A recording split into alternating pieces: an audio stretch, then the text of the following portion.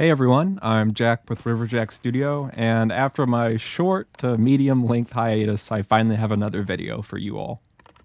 So I was cutting up a bag of mesquite wood that I got from Lowe's on sale for like 50 cents. The bag was extremely weathered, and I don't think anybody had bought me, and that's why it was on sale for so cheap. Normally, I think the bag would have been like $15 or $20, so quite the steal for 50 cents. Mesquite is super dense and makes great wood to use in a smoker, which is what I was going to use it for. I started to come up some of the pieces to use as kindling to start cooking some ribs, but then I kept noticing just how tight the grain was. And after I split it, I could actually see the color that hadn't been oxidized away by sitting in the bag. So I was kind of looking at it for a while, and I realized I needed another project, and I thought I could make something cool out of it. So after looking at it for a while and wondering what I could make out of such short pieces, I settled on some cooking utensils. I took some of the usable pieces over to my workbench and I began jointing one side of the logs.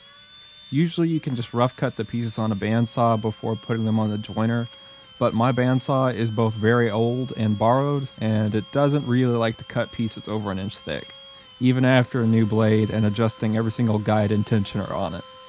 So I just make do with what I have, and I take about a 30-second of a pass off, and usually it takes about 20 passes before I can get a clean enough side. I joint all the usable pieces I have, and some of the logs were just either checked or had cracks running through the whole diameter, or like this piece was just rotten throughout due to bore holes.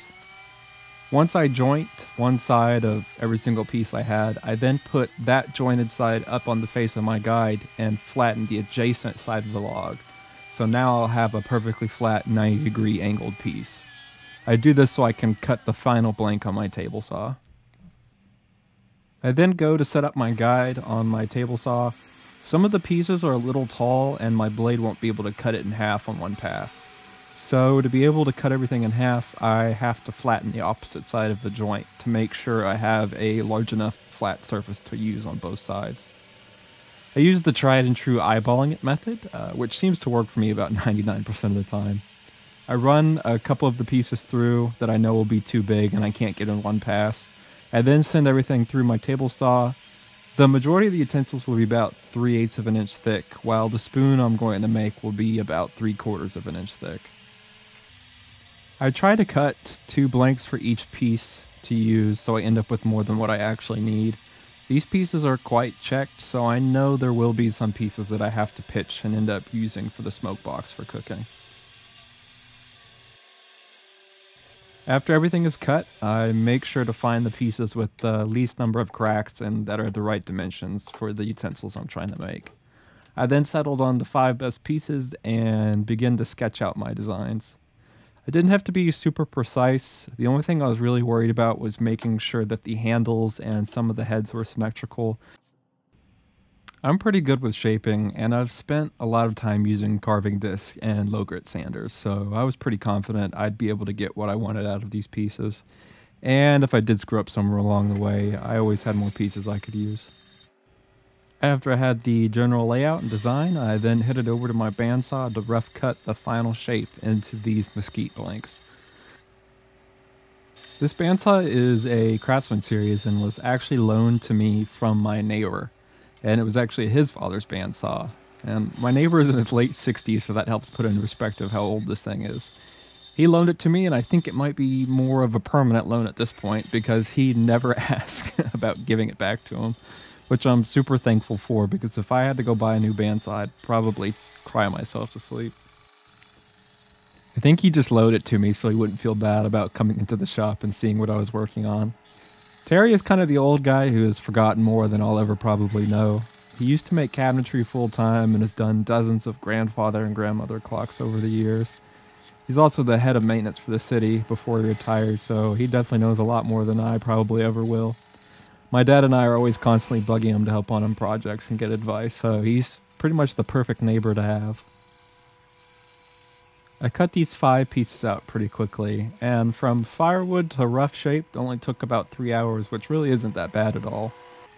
What is bad, however, is how crammed into this back corner I am. My shop is only a 1-car garage, and if I have more than one project going on in here, it gets super tight.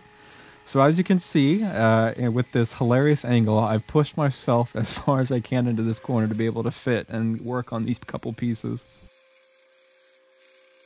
After I'm finished with the bandsaw, I shove it back in the corner and I head over to my belt sander.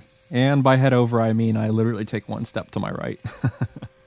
The belt that's on this sander is 60 grit, so it removes material pretty quickly. And so since this is the first step in the sanding process, I have to make sure the utensil is in constant motion and I don't apply too much pressure in one spot. This first piece that I'm working on is a curved spatula, which I have a plastic version of. It's basically just a long piece that bulges out at the ends in a semicircle. I pretty much just picked the 5 most used utensils in my kitchen and just turned them into a wooden set. The next piece I have is a standard spatula with one curved side at the head. Like the first piece, I just shaved down the edge so it's easy to slide underneath food in a pan. The third piece in my set is a scraper, and as you see I just 45 it in so you can use it to scrape out food. And I use it occasionally to stir around vegetables or anything else in a pan. My second to last piece is a thin spoon that I'll modify later on, use to stir foods or use in saucepans. I later add some holes to the face so that it can be used to strain liquid as you stir. And the last piece is going to be a spoon. I made it much thicker than the rest of the pieces because I was going to concave the head out using this tungsten head from Cutsaw. It's basically just a round piece of metal that has a bunch of burrs on it and is powered by an air chuck.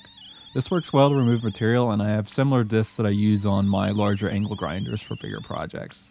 After the face of the piece is shaped in, I then grab my other stirring spoon and head over to my drill press. I just used the smallest Forstner bit I have, which I think was 1/8 of an inch, and I drill out 9 holes that I pre-measured out.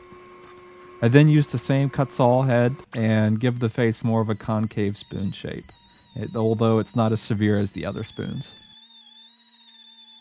After I have the general idea for those spoons ironed out, I grab another tool. This time it's a angle grinder sander attachment for concave surfaces, which is great because I wouldn't be able to fit my regular random orbit sander in such a small space. It basically just takes a piece of round sandpaper and it mounts it through the center on the end of this chuck, and it also has a random orbit feature in it as well. I honestly thought I'd just use it once when I bought it, but I've done a bunch of bowls and utensils here recently, and this thing has been great to use. It came with a bunch of sandpaper, and I started out with 40 grit, eventually moving on to 60 to remove those deep gouges caused by the Cutsaw head. I then start my standard sanding process and take each piece from 60 all the way to 220 grit, making sure to pop the grate in between with water. I just take my orbital sander and get most of the sanding done on each piece, and then use my grinding attachment on the spoons to make sure the heads are nice and sanded. And I then hand sand the corners on all my pieces to break the edge to make sure there's no sharp edges. One thing I forgot to record while I was doing all the sanding was filling in a void in that larger spoon handle. I was using CA glue and just did a bunch of layers, and looking back, I should have just bought some black CA glue instead. I ended up just using clear, and I think it would have looked a lot better with the black, but to each their own. It's been almost 6 weeks since my last post, which I'm not super thrilled by. My last video did surprisingly well, and I was kind of hoping to keep that momentum, but some of you know I'm unemployed right now, and I've been applying to a bunch of graduate school programs here lately, as well as working on several other projects at the same time.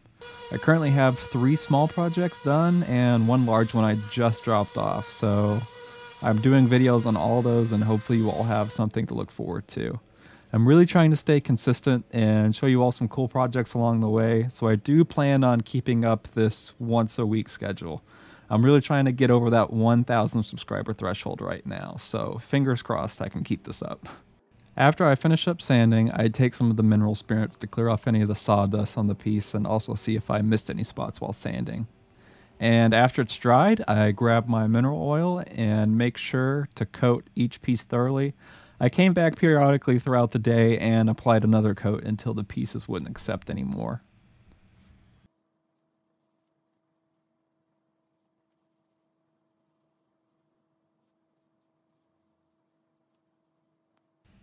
And this was the finished project. I think they turned out great, and I really love the color of the mesquite being that kind of deep brown amber. These are for sale on my Etsy, which is linked below. In total, I have about 7 hours into them, which is not too bad for some firewood. Thanks everyone for watching. I'd really appreciate it if you all like, comment, and subscribe for more content. I should be back to my once a week schedule coming up, and I've got a bunch of cooler projects planned. See you all next week.